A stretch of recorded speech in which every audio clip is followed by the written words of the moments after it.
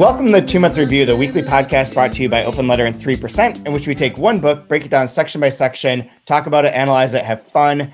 This season, we have been doing Monsterhuman by Kjersti Skomsvold, which I think we're pronouncing somewhat correctly, but we'll check because she is here joining us live to talk about Monsterhuman. And I am Chad Post from Open Letter Books, joined as always by Brian Wood, author of Joytime Killbox. Good morning, Chad. Good morning, Kjersti. So are we? Yeah, I hope we're pronouncing your name correctly. Yeah, you are. It's very good. Yeah. It's like, yeah, it's fine. Yeah. There's the part like today we're going to go over the very end. This is the last episode of this season, and there's a part where you say that you started to like your name when you learned how to pronounce it correctly, and then Hilda made you like the second your Anna's daughter, and then you start to like your last name as well in this chapter. So yeah, because I had to see a speech therapist to learn how to pronounce my own name. And oh, really? Yeah, because the first sound is quite difficult for people. Yeah, and then you have a sound that's almost the same, which is SKJ, and that's out here. And then it's back here. So, yeah. But no, I like it. Nice. It's a very nice name. Well, thank you for joining us. Like, we've been talking about, I feel like we like you said, Brian, like meeting a celebrity. It's sort of like we feel like I sort of know you because this book feels so personal and so like close to like your mindset while you're writing it. And I wonder if that's like part of that like fallacy, like an authorial fallacy, like we're just pretending this is you and it's nothing. You're like, no, my writing experience is completely different. Or if this was like a very honest assessment of what it was like writing your first book. I want to be honest, so I hope that it is. And I like books where I sort of feel like I'm inside the writer's brain, that it's not like someone is showing me something. I just get to take copy of it. But there are some differences as well, because a character in a novel is always something else than a human being. And I think it gave me sort of bit of freedom as well, because everyone looks where I'm pointing at Kjersti, and then I'm sort of free, and they think that but of course you know me in a way. Then that you wouldn't have if you didn't read the book. Yeah. There was one line that stood out to me at the end. I'm not sure if I'm going to find it right here, but was where I did. That really stood out to me and that seemed to mirror my experience of reading this book is on 427, where it says, "I'm going to write a novel that, by a change in the language, proves that a person can change. There will be a development in the language from a halting, stuttering, strenuous language to a more literary language, prose that smooths out, reads more simply and clearly as glass, so that through my language I will be able to show the development in myself." And that I really like. And that was sort of what, when we started talking about this, like they felt like there was an intentional evolution of like the writing style from section to section and different things that you were doing at different points in time, such as like, I forget where it was, but early on when you talk about changing the novel they're writing into a third person from first person and how it doesn't work quite so well. And like in Monsterhuman, that section becomes more of a third person section, and it gets a little bit further away from like the honesty and directness that makes it so charming. And I think it's a really interesting technique, and it was very well done throughout the whole book. Yeah. Again, not a question. I suck at this. Like this is like I'm horrible at interviewing people because I'll say shit like that and then be like, there's no question there. Yeah, well, I do the same, but it made me think of things when you said that. And I was very concerned with how people can change. I remember we had a teacher in the writing academy, and she believed that people cannot change, and I. Oh my God. Well, and that's how she writes her novels. That people really change that much, and I can understand that too. But writing my first novel was an experience of how much person can change, and that's what I wanted to do in Monsterhuman. Not only to tell the reader that the person changes, but to show it in the language. Because Virginia Woolf writes about this, how affected we are by illness and how it changes the way we think and also the way we speak and write. And so to be able to show that transformation in the language of the person was, but I don't know if I thought about this in the beginning, or if it was just lucky that it happened to be this way, or if it was something that I saw later on and then was okay. Well, I pretend that it was. I have a really practical and probably stupid question, but did you write the faster I walk, the smaller I am, then start writing Monsterhuman and sort of recreate what you were going through at the time that you were writing that, or did you write them concurrently? Well, the beginning of Monsterhuman in the basement of my parents, as I call it, my father says that I have to stop calling it the basement because we had the whole ground floor decorated for you, he says, but it's more literally the basement. And it was my mindset at the time, so it felt like a bit. And I kept a journal, so that was sort of the beginning of Monsterhuman, that journal, and I could, So I had written quite a bit while I was ill, and then used it when I started writing Monsterhuman. Yeah. Interesting. Brian, you're gonna ask? I don't want to talk over top of you. Oh no, I'm just wondering. You're always trying to like guess and figure stuff out. Chat. Did you have any guesses as to who is the French author that went to Romania and became a better writer? I do. You know, Dimitrios Sipaneag is the person that I thought it was referring to. It's about the French, right? Well, you talk about how John says, so obviously you know this. Oh, sorry, yeah, it's something so obviously John. You know that I used to work at Delki Archive. In fact, I think we met, and it reminded me in this book that we may have met before. So there's a question. So when you talk about going to meet English editors, don't worry. Chad has a very forgettable face, so don't worry about it. You don't. So he used to not have a beard, so it was a big difference. So you mentioned going to meet the English editors. Were you part of the Pen World Voices Festival in New York? Yeah, the Pen Festival. Yes. And there was a party. There was a breakfast brunch at the Norwegian consulate. Yes, you were there. Yeah, I was there. Yeah, we were there. Yeah. Yeah. The second I read that, I was like, holy shit, I was at that event. I know exactly what you're talking about. Yeah, that's right. Yes, we met before. Oh, yeah, I remember you. No, you don't remember. No, but I figured, like, the second I saw it, I was like, oh my God, it all like locked into place. And it was like, I remember so vividly now, like that moment, because I remember they have such a nice consulate in New York. And I remember they introduced all the authors who were there, and you're all standing in like a line, like up near a stairwell. Like I remember it very clearly. And it occurred to me that was you. Yeah, that was me. Yeah. So, but anyways, the thing that Brian's talking about. So when I was at Delki, I know John. So, which is interesting. It's been really funny to see John as a character in here. I'm sure that he probably will never hear this, but if he heard this, I'm sure he'd be okay with it too.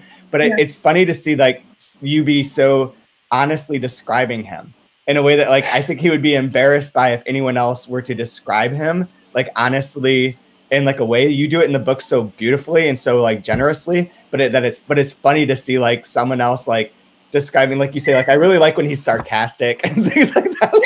Like, I know exactly what you're talking about. I was wondering a bit about what he would think, but he has a good sense of humor, so yeah.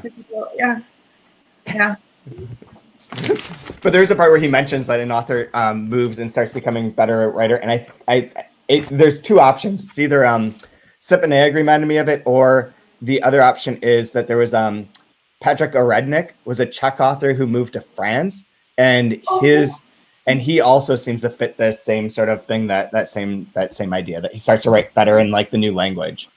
Yeah, no, I've forgotten who, because this was I never read the book. Did I write in the Monsterhuman that I read it? No. No. No, okay. No. No. Ask John if, but yeah. Oh no, it connects really nicely with that idea of language changing you and growing, and I just thought it weaved in perfectly and seamlessly. But it's an unnamed author, and I thought, oh, Chad's gonna like want to know who this is. Yeah, he wants to know who everybody is. So I just like, oh, this is great. I moved right along, and I'm like, oh, Chad's gonna have to Google this and waste a bunch of time on this, and go down a wormhole. No, that's not true. No, those are my guesses, but regardless, I have a quick craft question. Yeah. So I loved at the very, very, very start. There's these just weird, like random single sentences that just say "but" in the first part of the book, and then at the end, it talks about like having no buts at the end. Yeah. Did you have to add in the buts at the beginning to make it fit, or was that you already had that in there, and then at the end you tied it back together? As I remember it, they came while I was writing it. So because there was always a way of seeing it in another way, and it's also that part of the language just being a bit hard to get into.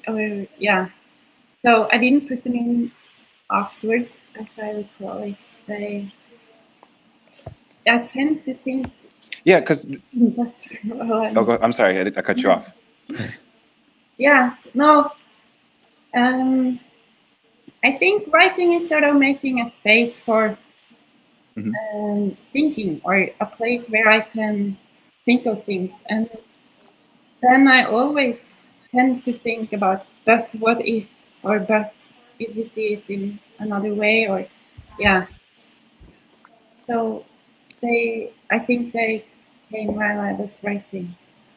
That's interesting. It's interesting. I just love the way it bookended so nicely. I really enjoyed the way, because they stood out as such a neat kind of stylistic choice at the beginning, and then they kind of went away for a while, and then they come back at the end where I forget the character that's giving the writing advice, but it's like don't have any buts or whatever. And but that's how it starts, but it doesn't end that way. So that was really, really neat stylistic choice. Yeah, I admired quite a bit. I said this before we started recording, but I love the voice of this book. Like your voice in here is so strong, and it's so funny and refreshing in so many ways. Is really like the thing that I appreciate most about reading this, was just being able to go and inhabit that consciousness and that way of thinking, and like the flipping back and forth between like you've never said that. Why are you saying that now? You're just saying that because she's here. Before you were saying, I guess we started it. We'll probably just have to finish it. We'll see how it goes. And then now all of a sudden, because she's here, oh, I love the voice. The voice was so great. It's one of my favorites.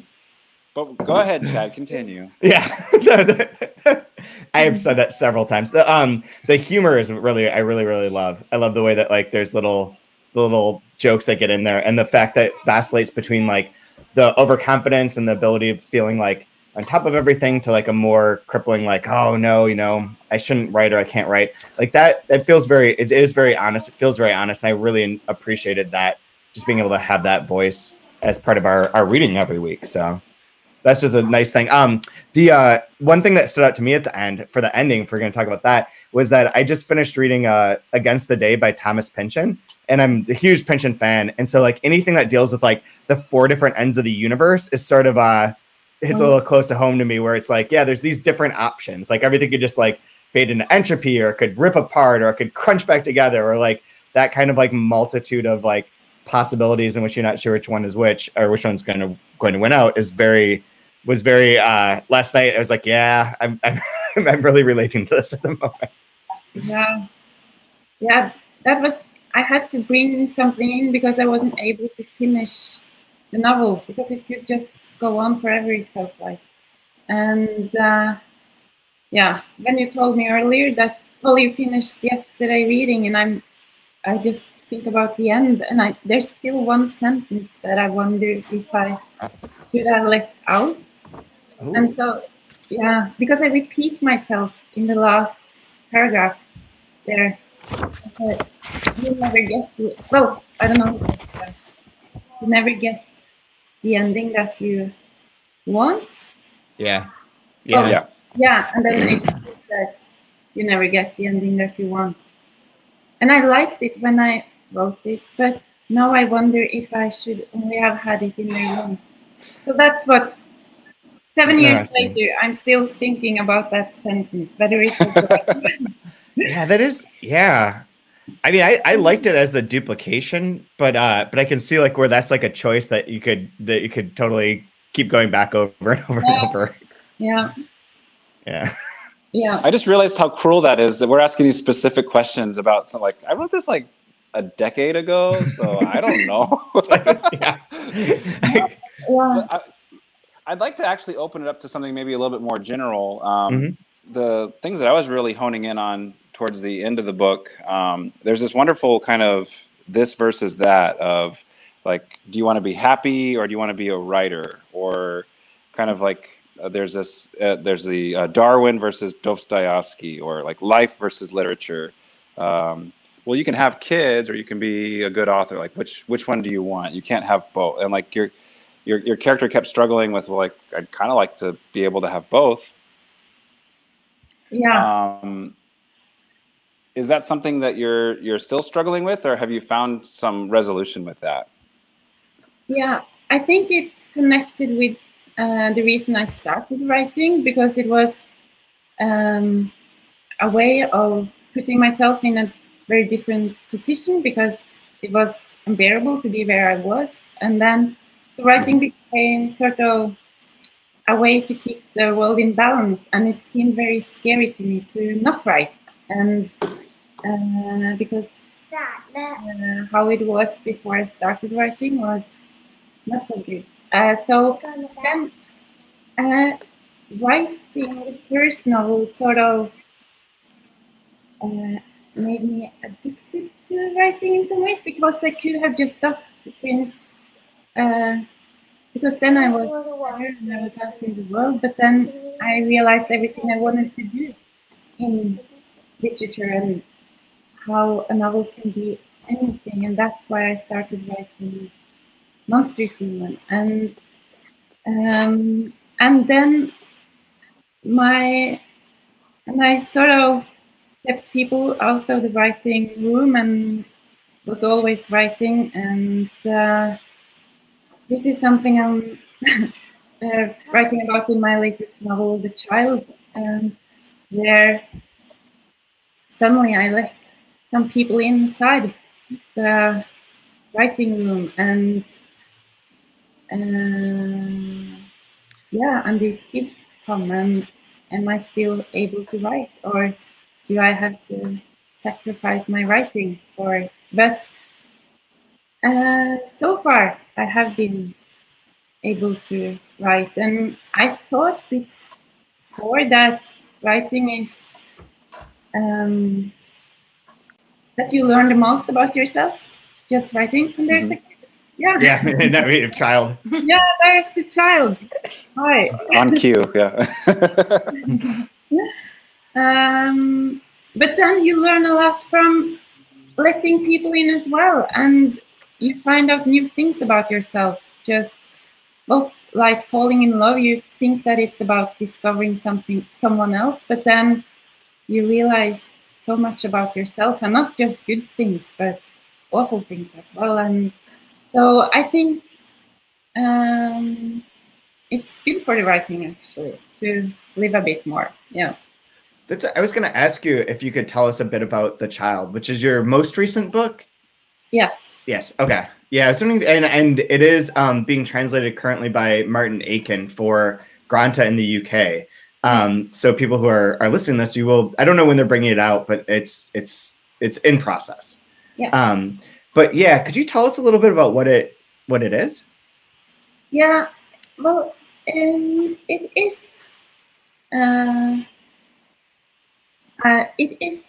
It is this the narrator resembles me in many ways, that she's writing and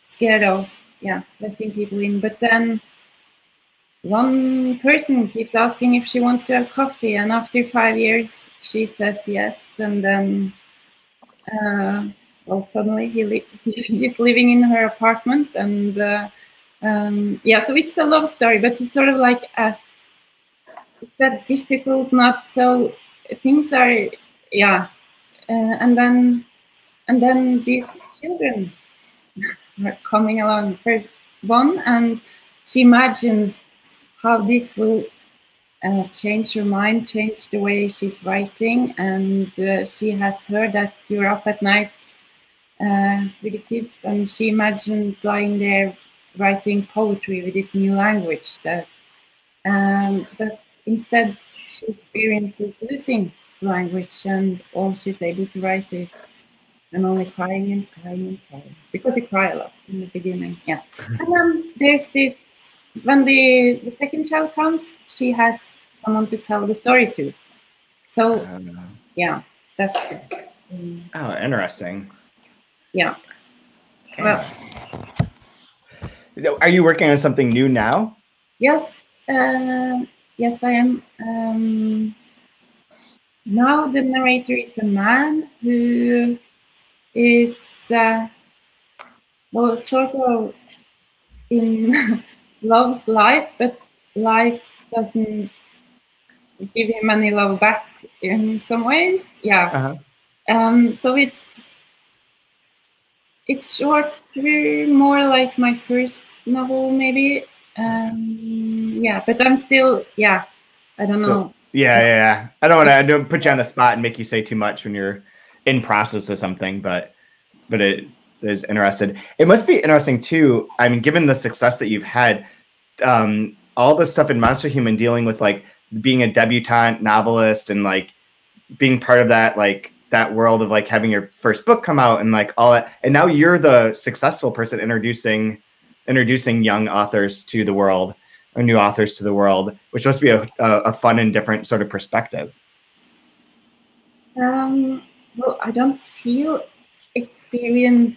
Well, I feel like just every time I sit down to write a novel, I have no idea how to do it. It feels I don't know, like, how do you write a dialogue? It's like it feels so impossible every time, I think. So I feel like a beginner every time something new, and I want to challenge myself and do something that I haven't done before. But in some ways it's easier writing, in that I think it's easier to recognize when something is working. Right. When I'm honest and not that it's not like forced and constructed, and so I guess it becomes easier in some ways, but it's still. Oh yeah. I can't imagine. Brian, you can relate to that. Oh, certainly. I just assume it's going to suck and won't be well received, and so then I just have the freedom, like, well, if it's going to be terrible, I can just do it freely, whatever, no big deal, and then be pleasantly surprised if somebody enjoys it.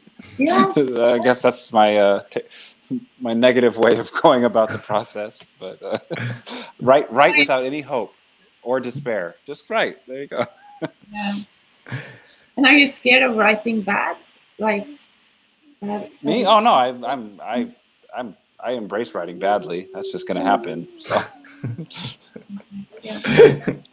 I was wondering though, you seem to be very flexible with. I mean, your first book being so thin, I think, as you say in here, and then Monsterhuman being fuller, for instance, and then plays or switching to being more fictional versus being more auto-fictional. Is that part of just embracing challenge, that you kind of shift the writing style book to book? Yeah, I think it has to do with what I'm writing about in some ways. With my first novel, I think that the person had to be so old because I felt so old at the time, and it became sort of true. And then with the second one, well, and I just noticed that it changed the text completely when I used my own name.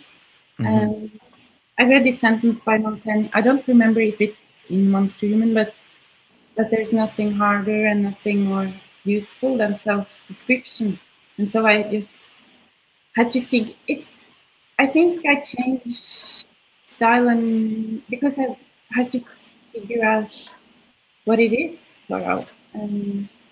Writing about grief, I found that I got closer to it in poetry in some ways, and so yeah, I think it's about what I'm writing about. But, that makes sense. That makes sense. Did you work with Becky much on the translation of Monsterhuman? Yeah, well, she translated the whole thing, and then I read through it and made comments, and yeah, so we had this exchange where we discussed things. Yeah. Yeah, there's so many, like, we talked to her last week, and it was interesting to have like all the different things that she remembered, like trying to figure out solutions to, and seeing that, I think, bouncing them off of you a little bit, and like coming up with some sort of like the wordplay or the times where you as the character, your character forgets certain or uses the wrong word, and like the sort of puns that come up and like the difficulties of that. So I was sort of curious if you had much involvement in that part of trying to help her come up with good solutions, because it reads really well. The translation is great. Like, it feels very direct, very like on the page, it's very confident and very clear, which is great. Thanks to Becky. So yeah, that's good. Yeah. Yeah. But it's always hard with translations, and because it will never be exactly the same, and then to find a way that it's, like I say, like it's authentic still. Yeah, absolutely. Absolutely. Yeah, I don't want to ask you any specific questions about that because I feel bad now too. But one question I do have. So you've written a few different types of books, and we talk about like how you're writing the new book from a male perspective. Are there any things that you've noticed in terms of Norwegian literature as a whole that over the time, that since you published your first book to now, of different trends that have influenced you, or that seem to be prevalent, or that are of interest to Norwegian writers today? Oh, that's so hard, because in some ways I try to not be too aware of this. Yeah. And just to like have my back against it somehow. But there are some things that's impossible not to notice, like with Knausgård and the whole focus on the autobiographical thing. But these discussions become so claustrophobic in some ways. In Norway, I feel like that, and it's sort of a relief when you are published in other countries and you don't have the same discussions in the same ways over and over again. Right. Yeah. So, but trends, and I'm not good at that. Other people would know. Yeah. Than I do.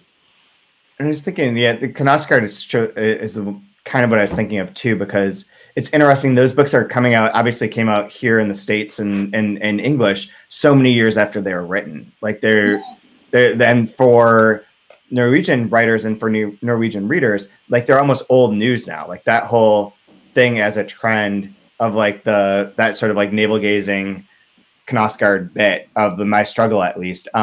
That's already been, that's been years now. So it's had its impact in a way. So that's why I was kind of curious if there's like the reaction to that, which seems like there's been some of like we don't have to be like Knausgaard anymore. He's done his thing. He's done his thing, yeah. But is it true? I heard that it's sort of the opposite in the States, that when someone writes something and calls it autobiographical, that it sort of has to be true, that you have like lawyers checking out whether this really happened, while in Norway it's like a really bad thing if someone can find out that you're writing something that actually did happen. Yeah, I mean, that shows up in that 6th volume of My Struggle, where there's a lot about like him publishing the first book and like the people from the family being upset and wanting to sue him, and he's discredited their name and all that kind of stuff. I don't think for fiction here in the States there's that much checking up on things. It's hard to libel someone in the States in a book that you say is based on your experience or like somewhat fictionalized.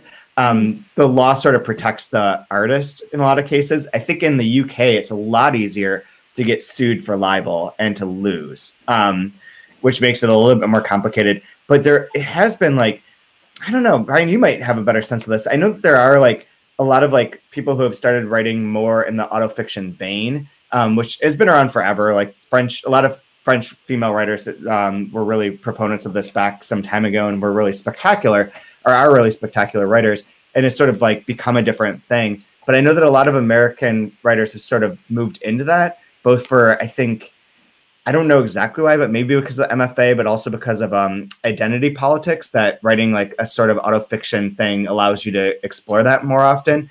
But I don't think that there's so many people that are afraid of getting in trouble for like including real events. If you do nonfiction, like that becomes much trickier. Like if you're writing a book about Trump, like you better have lawyers that check that out, because you're going to get screwed somehow, or Scientology or whatever. Like there's bad things will happen. But for fiction, I think you can get away with anything.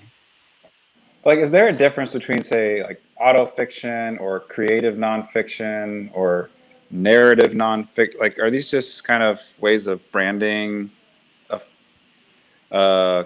a memoir that uses more fictional techniques? That's just open to anybody. I'm confused by it all. Like, I don't care if it reads well. That's interesting. I'm all for it. I don't really care. But I always think back that there's like Joan Didion caught a bunch of shit because maybe it wasn't snowing on the day that she wrote it, but she's like, well, to me it felt like it was snowing, and that's what really matters. So I'm gonna write what it felt like for me at that time, and I think that's kind of beautiful and wonderful. But then there's these, people that are like, no, I looked it up, and on September 6th, 1973, it was 72 degrees in that area. There's no way it was raining or whatever. You made that up. Yeah. Okay, whatever. They're kind of missing the whole point. But like, so, I mean, I guess between like something like autofiction or memoir, because I think with memoir, you're trying to be maybe a little bit closer to the truth, whereas narrative, creative nonfiction, like creative comes first, right? Yeah, and that's what happens, even though the raw material might be your own life and your own experiences. While you're sitting there, right? No, it changes, and literature always will. So if it's better that it's snowing, then it's snowing in the book. So it's harder to write accurate, I think. Yeah. Yeah. Isn't there? I've never read it, but isn't there? There's that book that I think there's a book that The Believer came out with not that long ago. That's like the art. It's not called The Art of the Fact, but it's about I think it's John D'Agata wrote an essay for them in which like there are those things that aren't true. Like it was about a real event, but like he changes like the nature of the clothes that this kid was wearing, like when things happen, like move them around. And there's like there's a book that was published of like a long discussion between the fact checker for the essay and between him, and like where that rule lies. I forget what it's called. But people listening probably know exactly what I'm talking about. But it seemed to address what you're talking about, Brian, specifically of like, he's like, no, it doesn't matter. This is important. But when it's dealing with, in this instance, it was dealing with like a real like tragedy. And they're like, well, in this case, like you're talking about someone who really did die. Like maybe it's not quite your place to like make that into fiction because it's not about you. And so like maybe there's like some division between that too, of like the personal essay, the personal autofiction, the personal nonfiction versus the creative nonfiction about like reality. I was just randomly, not to talk too much, but I was in Amsterdam with Dubravka Greshik, who writes a lot of personal essays that are from her perspective, and they're frequently ones about like her cleaning person who does her cleaning at her house or like things in her neighborhood. And now that I have seen her neighborhood and been in her house, like I have a different sense of like how much of that is like accurate versus not just sort of invented, or like what she's created is much different than I thought before I got there. I just expected all these like Bulgarian cleaning women to be like in her apartment constantly telling her stories about their lives, but it's not true. Well, like to circle back to Monsterhuman, it mentions Oprah several times in the book, which I always laugh over. Oprah's funny to me, which I cannot believe she picked it to Ta-Nehisi Coates' book for her book club. Who knew? Was it Water Dancer? Yep. But to go back to controversy, that Million Little Pieces book, was that a memoir when it first came out? Because it got torn apart because the fact checking came out and it wasn't true. It wasn't necessarily all true. So the story that I've heard that I think is like the widely reported one is that initially he sent that out as a novel, and then a particular editor who I believe was oh God, what's her name? She's super famous. She tried to do the OJ book, the If I Did It book. She was going to publish that. Judith Reagan told him that it won't sell as a work of fiction, but if it were a memoir, people would want to buy it. And so they just rebranded it as a memoir. And then it became so popular that once that lie was already like out there, there's no coming back from it. And so then it was up to like someone to be like, you weren't arrested in like Cleveland or whatever. You were, you never had this dental surgery that you're writing about. Like all these things like came out. But I think it was like initially it was he wrote it as fiction. And then they were like, no, it would sell better. So it's a little bit more deceitful, I think, than like a mistake, or like, I don't quite remember what day it was or if it was snowing or not. This seemed a little bit more like plotted and like it's a little more little gray area. I'm just wondering, when this book came out, how did publishers, did they just take it as want to kind of push it as a piece of fiction? For Monsterhuman? Novel, yeah. They put novel on it. And I think of it as a novel. So, yeah. But, yeah, I don't think they use the word autofiction at all. But I use my own name and I use like, real places. Yeah. And in the beginning, writing it, I was so scared that I would write something that I couldn't. But then I realized that I had to just forget all about that and just think that I could write anything and change it afterwards. And then I sent it to people so that if they, because I would rather know if they were mad before it was published or after. Yeah. Yeah. Was anyone upset by anything that you said? Well, people, they are so different. Some were upset if I didn't have their whole name there, or if it wasn't enough about them, and others were upset.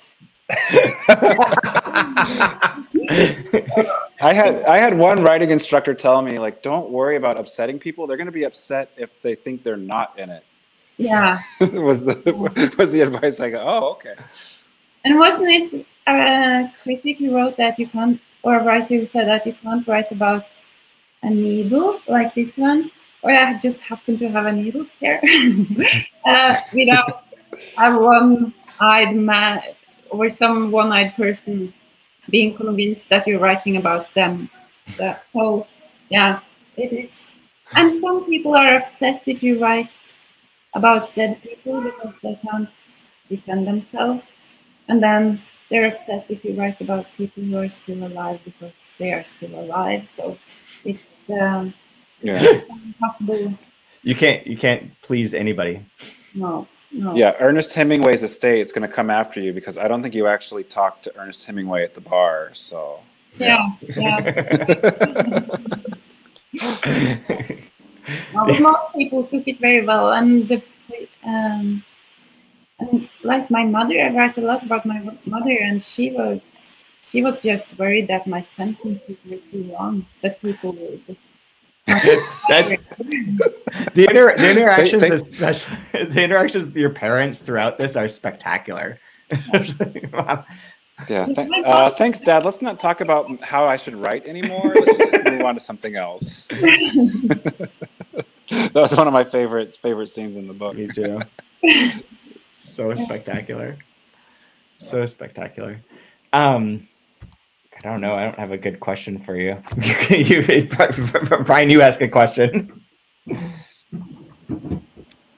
I really enjoyed in the book on page 411. I actually so there's kind of like this theme that we've been picking up on about kind of recovering humanity through the process of writing.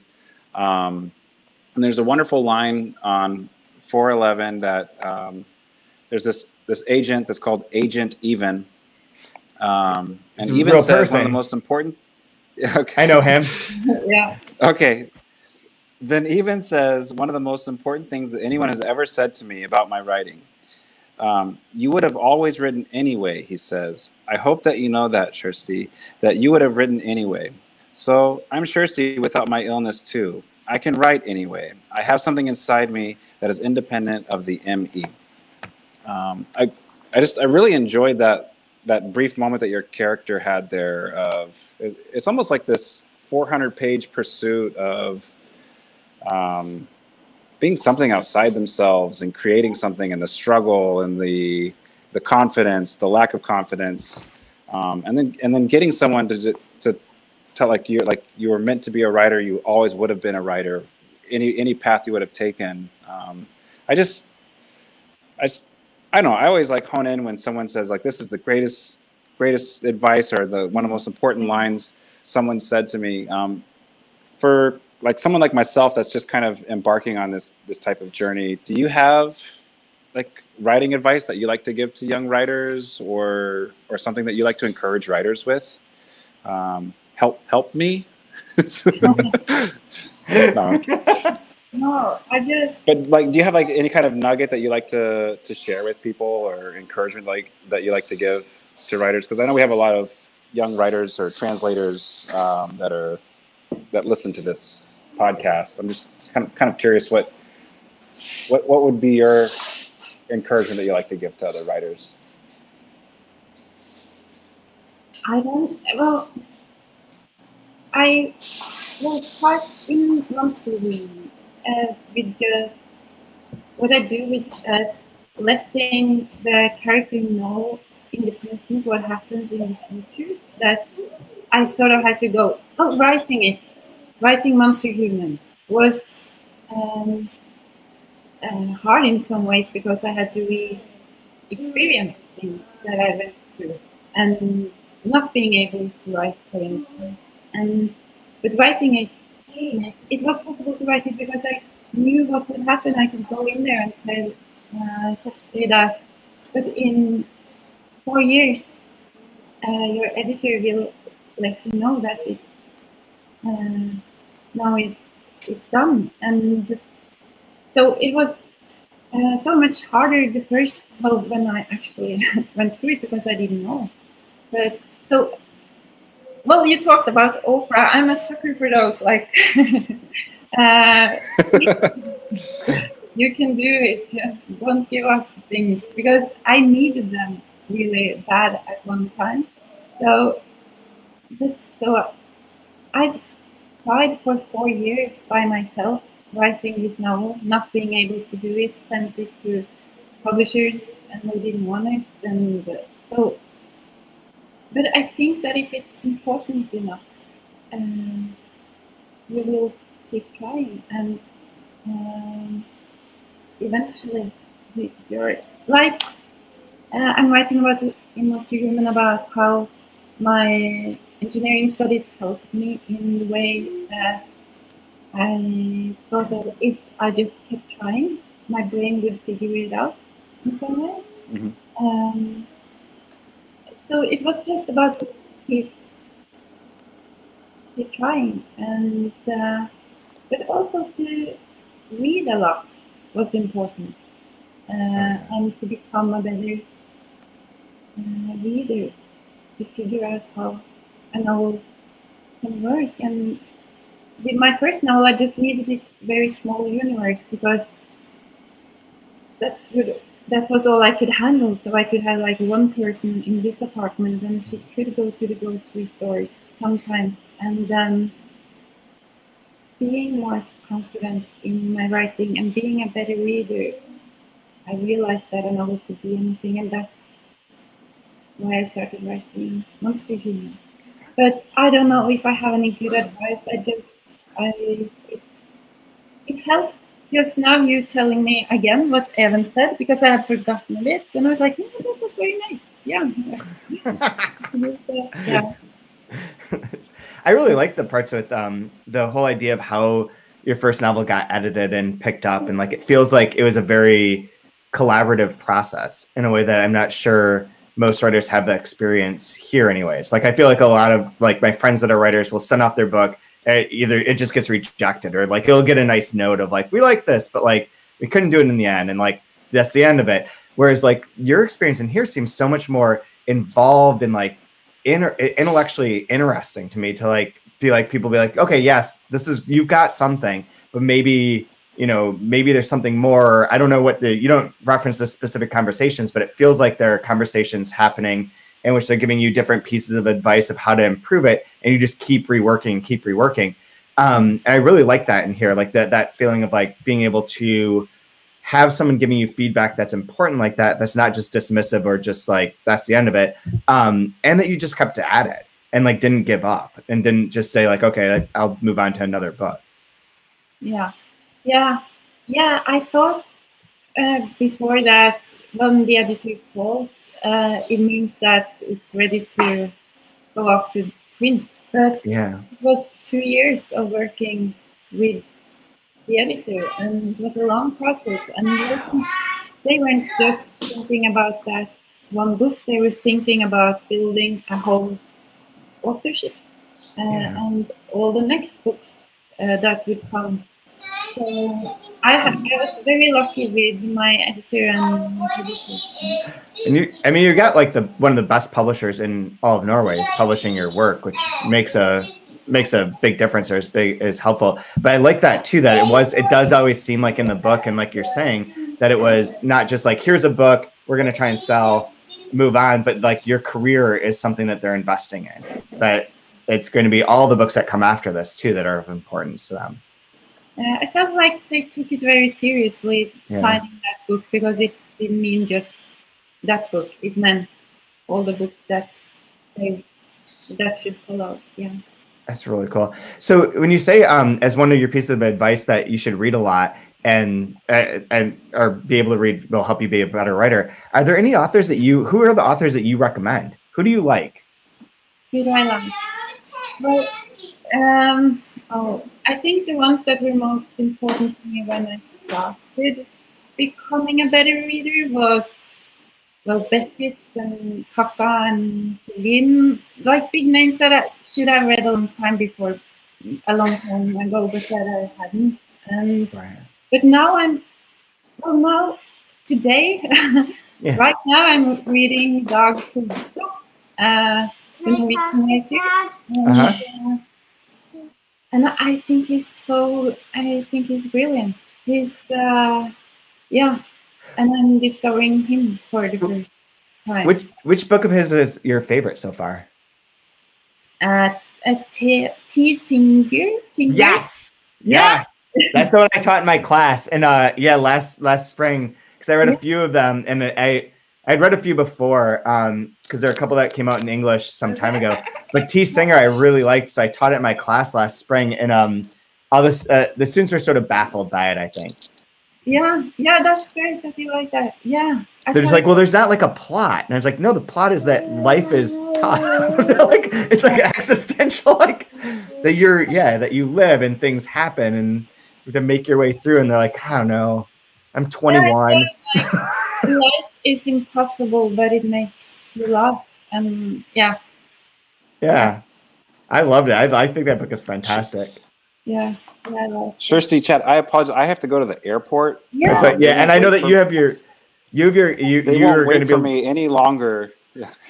No worries. Well, but and I know that we have should. to tell you, Kjersti, thank you so much. This was such a enjoyable experience for me reading this book, and I took so much inspiration from seeing you overcome so much, and your character overcomes so much in here. And somebody that's like struggling every day to be an artist, this was so inspiring for me. So I appreciate it so much that you were so vulnerable and honest and inspiring with this. So thank you so much.